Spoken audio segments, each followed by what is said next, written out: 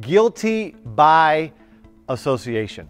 You know, when you hear those words, it's like, oh, it's bad, but it could be good, right? Because, you know, we've all heard, you know, you're the combined average of the 5 people that you hang around, you know, their spirituality, their finances, their career, their mindset, their emotions, all of that, their physical fitness or lack of, whatever, right?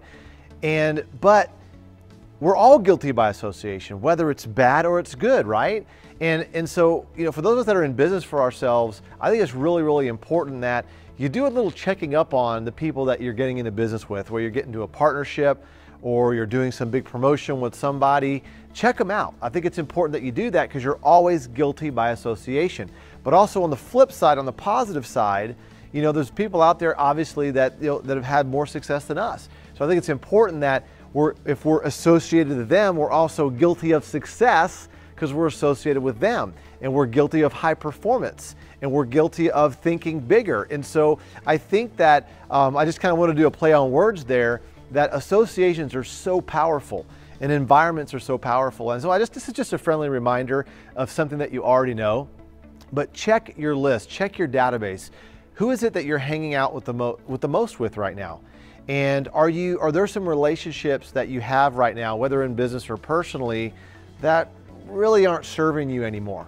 You know, maybe they're, you know, some of the people that you're hanging around are basically, we call them BNI, batteries not included, or are they, here's what that means. Okay, you remember when you were little and you got a toy and it had batteries included in it? You can literally open it up and start playing with it right away, right?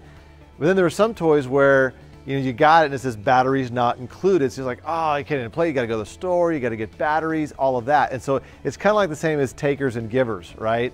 And so people that are not batteries included, right? They're like takers. They don't have any energy. They kind of sap the energy out of you. They don't really add anything to your life. And I'm not talking about, I'm not trying to be like a naysayer right now on those people, but we all know what we're talking about, right? Then are those people that have the batteries are included. They charge you up. You know, they're funny or they're very interesting and they just add value to your life. But I think the key thing also is to add value to other people's lives, right? But on your trajectory for success and your arc to success, I think it's important to really monitor, you know, quarterly or every 6 months, who is it that you're hanging out with, and who could you limit your associations with, and who could you advance and be more associated with and be guilty by association in the right way for success and for your finances, your physicality, your spirituality, all those types of things. So just a friendly reminder, and I hope this helps you arrive at your next intended destination healthy, wealthy, and happy.